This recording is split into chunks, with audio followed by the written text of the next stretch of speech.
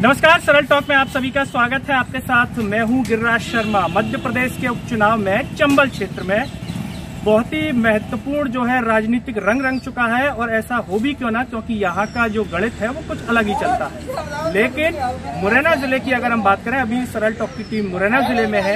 यहाँ से अगर प्रत्याशियों की बात करें तो एक युवा प्रत्याशी जो कि मात्र 26 साल के हैं, यहाँ से खड़े हुए हैं। यहाँ का राजनीतिक गणित कुछ अलग कहता है। ऐसे में निर्दलीय प्रत्याशी, युवा प्रत्याशी का राजनीति में आना महत्वपूर्ण कितना है, ये हम जानेंगे, और क्यों वो इसमें आए और क्या करते हैं वो, इसको लेकर के हम बात कर रहे हैं। निर्दलीय प्रत्याशी शशांक दंडोतिया हमारे साथ, जो कि क्रिकेट के बल्ले चुनाव चिन्ह पर खड़े हुए हैं। यानी कि राजनीति के इस मैच में वो क्या धमाल मचाने वाले हैं, कितने चौके छक्के लगाएंगे, ये उन्हीं से जानते हैं। शशांक जी, बहुत बहुत स्वागत है।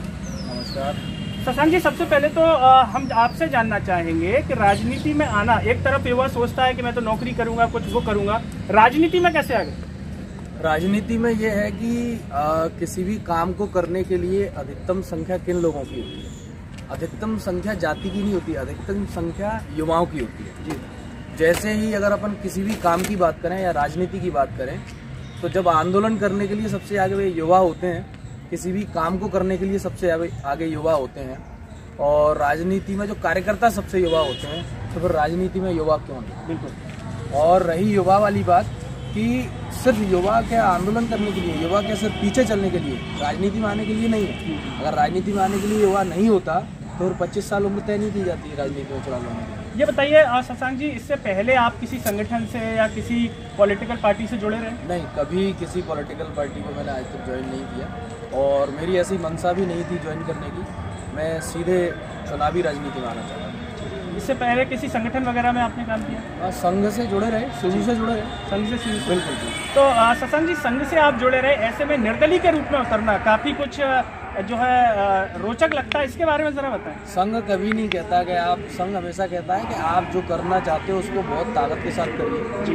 और युवा का मीनिंग ही होता है जो विरोध करता है। युवा का मीनिंग ही होता है जो ताकत के साथ आगे बढ़ने के लिए तैयार होता है और सही के साथ आगे बढ़ने के लिए तैयार होता है। संघ कभी ऐसी बात नहीं करता कि आप इस पार्टी को ज्वाइन करो या जो भी पार्टी है। लेकिन ज्यादातर अपन देखते हैं कि संघ से जुड़े हुए लोग, अगर आमतौर पर हम देखें, भाजपा पार्टी में आगे चले जाते हैं, कुछ ना कुछ आगे उनका विकास होता चला जाता है, बड़े पदों पर चले जाते हैं। तो ऐसे में आपने नहीं सोचा कि संघ से जुड़ा रहूं और भाजपा से मैं आगे चला जाऊँ? किसी भी राजनीतिक दल में जाने के लिए, किसी भी राजनीतिक दल में काम करने के लिए संघ को एक, आजकल तो एक जरिया बनाया जाता है कि संघ में कुछ दिन काम करते हैं और फिर भाजपा में जाते हैं जी। और पहले ऐसा नहीं था जी। पहले प्रॉपर जो काम करने वाले लोग थे वो भाजपा में आते थे, या प्रॉपर काम करने वाले लोग थे वो संघ से आते। अभी ऐसा नहीं है। अभी आदमी सिर्फ ज्वाइन या संघ में जाना ही इसीलिए शुरू करता है कि भाजपा में तुरंत आ जाऊंगा जी।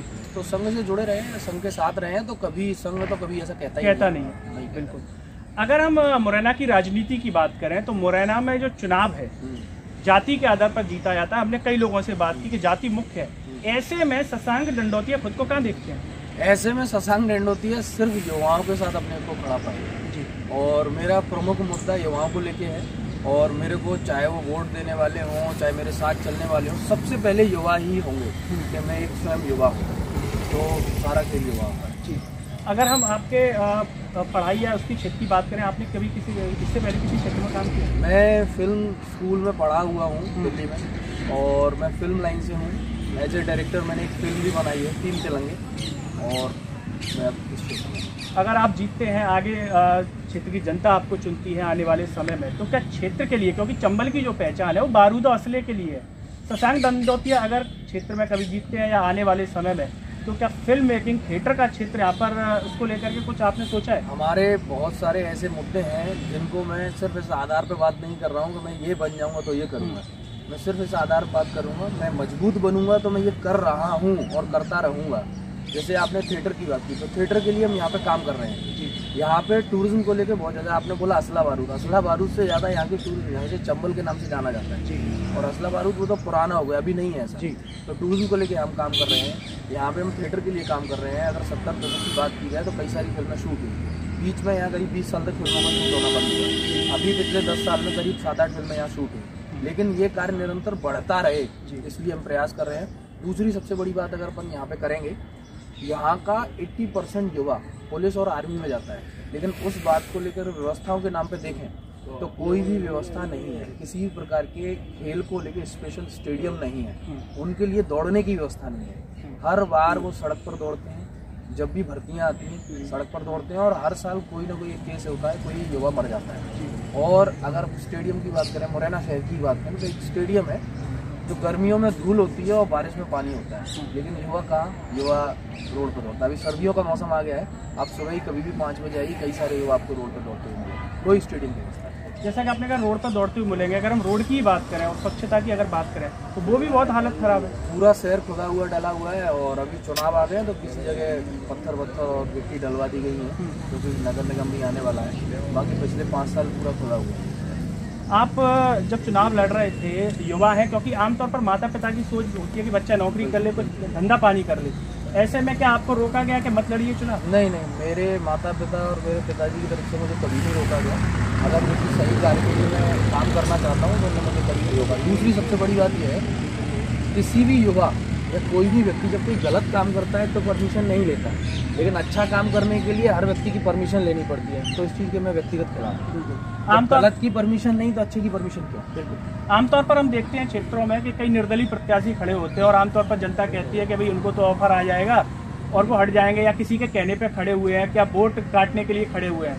तो क्या शशांक डंडौतिया उनमें से या नहीं है? शशांक डंडौतिया उनमें से इसलिए नहीं है कि अक्सर निर्दलीय प्रत्याशी जो भी होते हैं, ज़्यादातर पहले डमी प्रत्याशी होते हैं, बड़ी बड़ी पार्टियों के थ्रू खड़े किए जाते हैं अपने पैसे को सेटलमेंट करने। दूसरी बात, कोई भी निर्दलीय प्रत्याशी आता है तो एक जातिगत आधार की बात करता है। मैंने ना पहले की ना मैं अब कर रहा हूँ, मैं सिर्फ युवाओं की बात कर रहा हूँ। मैं स्वयं युवा हूँ, मेरा चुनाव चिन्ह बल्ला है।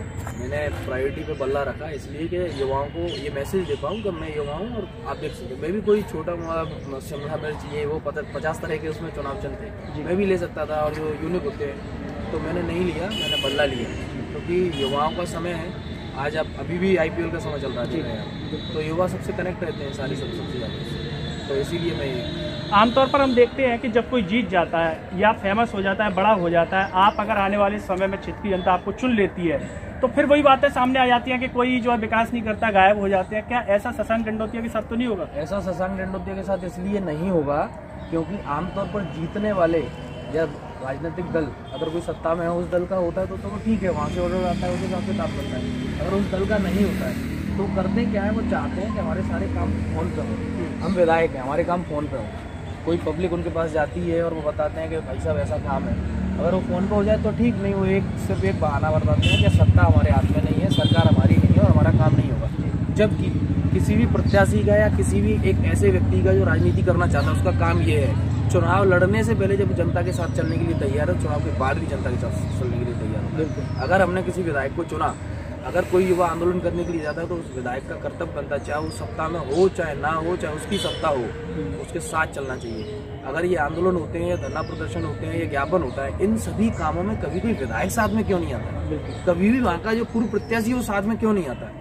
क्योंकि उनका आधार सिर्फ राजनीति उस समय के लिए करना है जब चुनावी मुद्दा हो, क्योंकि उसके बाद अगर ऐसे किसी भी काम में वो आने की अभिलाषा करते हैं तो जातिगत आंकड़ों को देखते हुए अपना तय करते हैं कि अगर मैं इनके साथ गया तो ये जाति का वोट टूट जाएगा, इनके साथ गया वो जाति का वोट टूट जाएगा, क्योंकि वो सही बात नहीं करना चाहते। अगर इस उपचुनाव की हम बात करें, ये उपचुनाव बहुत रोचक इसलिए क्योंकि पहली बार हो रहा है और इसलिए हो रहा है कि विधायकों ने दल बदल दिए, वरना आमतौर पर ये होता है कि किसी विधायक की डेथ हो जाती है तो उपचुनाव होते हैं। ऐसे में क्षेत्र की जनता के साथ छलावा हो गया, धोखा हो गया। उसने चुना के तो विकास करेंगे, लेकिन वो खुद के विकास के लिए पार्टी बदल दी। कह रहे थे हम जनसेवा करेंगे, लेकिन कहीं नजर नहीं आई। ऐसे में आने वाले समय में आप जीते, अगर किसी दल में चले गए या नहीं चले गए, ऐसा तो नहीं होगा, वरना क्षेत्र की जनता में एक जो नकारात्मक संदेश जाता है कि भाई बाद में दल बदल देते हैं। मेरा मानना ये है कि, और जो मैं बोल रहा हूँ वो ये है कि समस्या जो भी हो, उस समस्या का समाधान के लिए हमें काम करना होता है। किसी भी प्रत्याशी जब चुनाव लड़ रहा होता है तो उसका पहला काम यह बोलना यही होता है मैं ये करूँगा और मैं ये करूँगा, लेकिन जब वो जीत जाता है तो उन पर काम कम ध्यान देता है। वो अपने ऊपर ही जो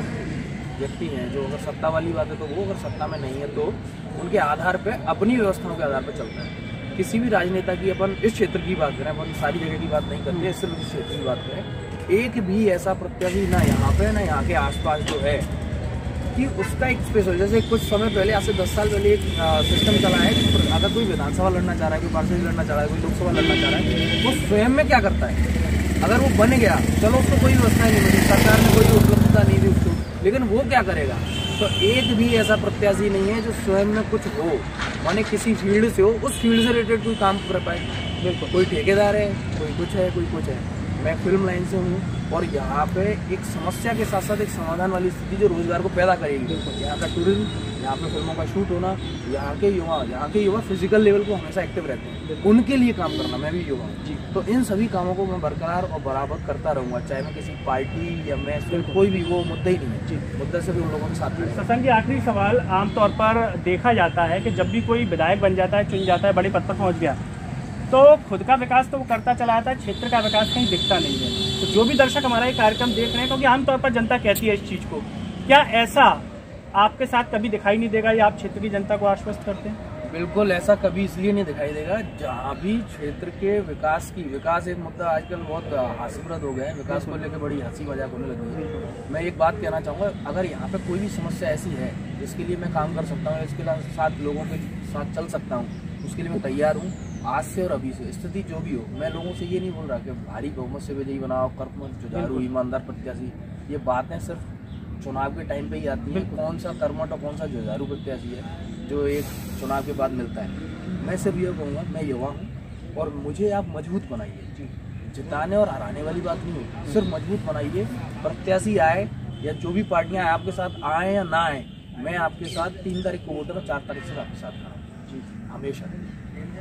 तो दोस्तों, ये थे हमारे साथ शशांक डंडौतिया, जो कि मुरैना क्षेत्र से चुनावी बल्ले पर, यानी कि क्रिकेट के बल्ले पर ये खड़े हुए हैं। हमारी इस चुनावी जो रिपोर्टिंग है उसमें आप बने रहिए और साथ ही साथ सभी से एक ही अपील है कि सरल टॉक की आवाज को सब्सक्राइब कीजिए और इसे social media, WhatsApp group, status, Facebook, Twitter पर शेयर कीजिए, जिससे सारी जानकारियां आप तक पहुंचे। मुझे दीजिए इजाजत, नमस्कार।